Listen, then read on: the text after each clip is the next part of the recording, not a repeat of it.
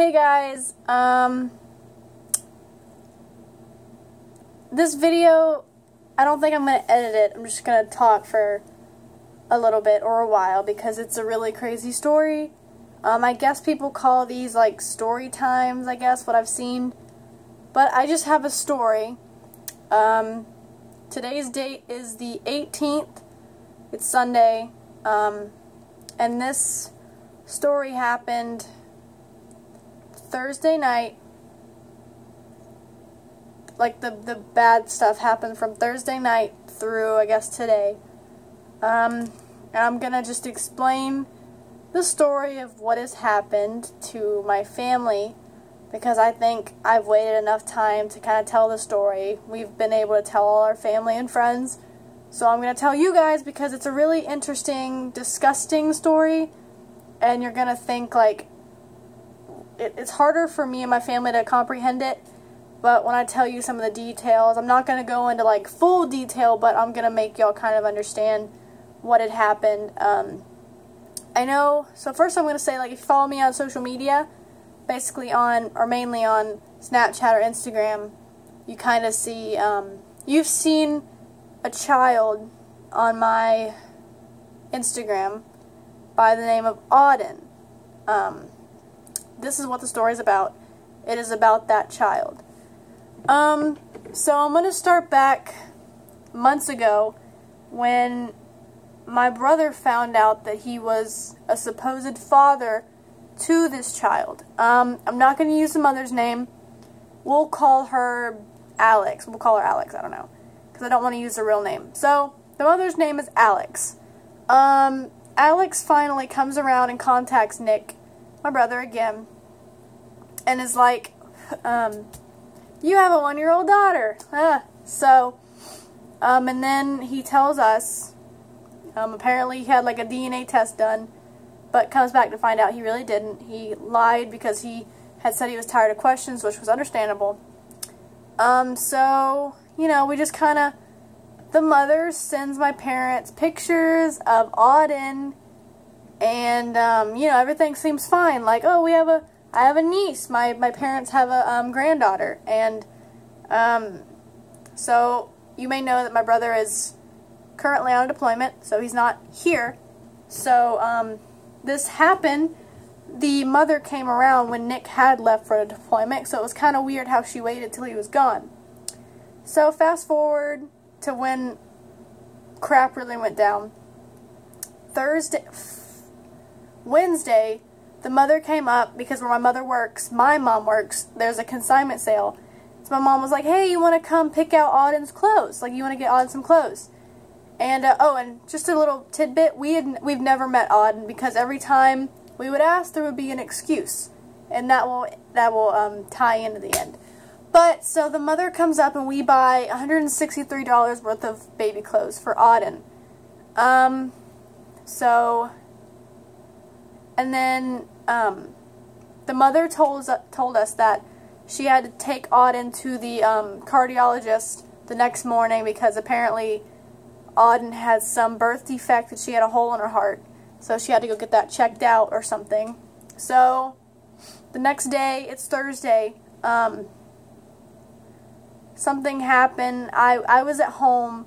My mom called me saying that we need to pack up because we're going to Augusta, apparently, because Auden, they found something worse than it was, and she's getting rushed to open heart surgery or something. So I'm just like, I just woke up from a nap. I was just like, phew. So, my mom comes home. The mother hasn't contacted her back, so she doesn't know if we're leaving or not for Augusta. She doesn't know what hospital we're going to or anything. So she gets home, we like call a bunch of people. My mom's distraught. She doesn't know what's going on.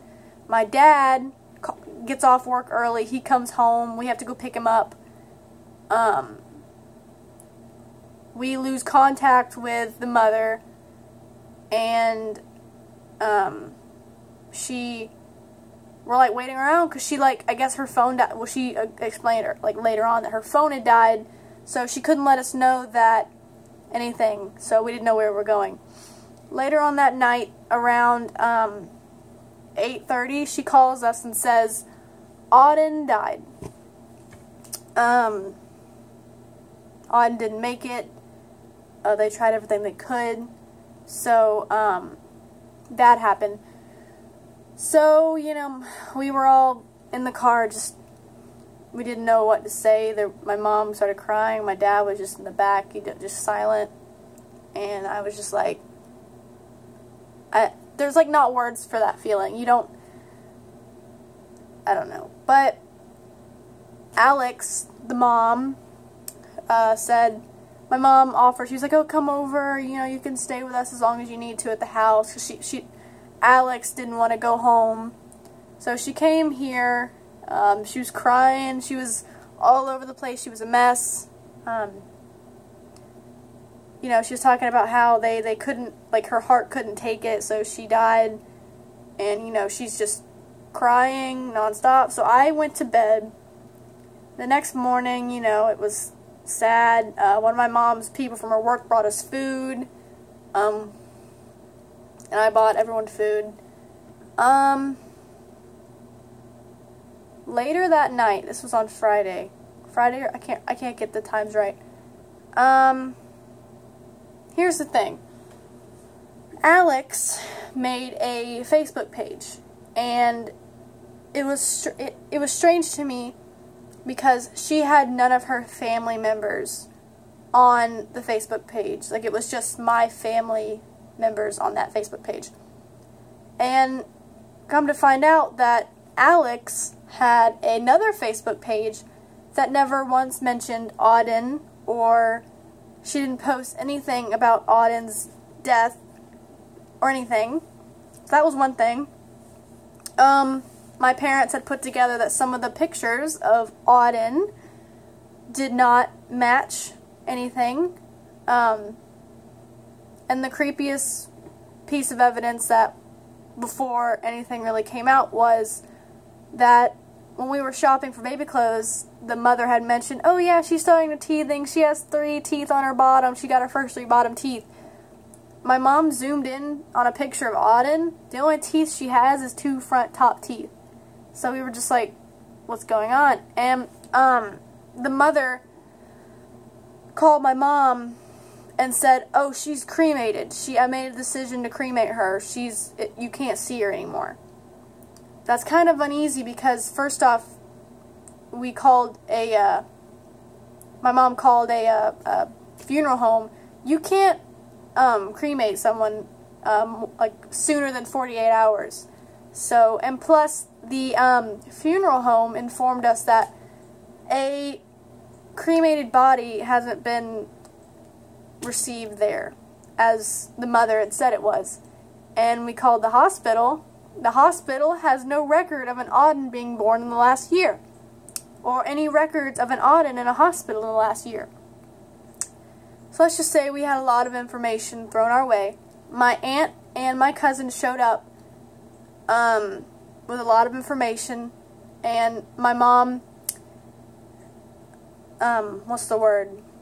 She confronted Alex, the mom, about it, and Alex left the house and never returned. So we came to the conclusion that night that she ran out of the house that there was never an Auden.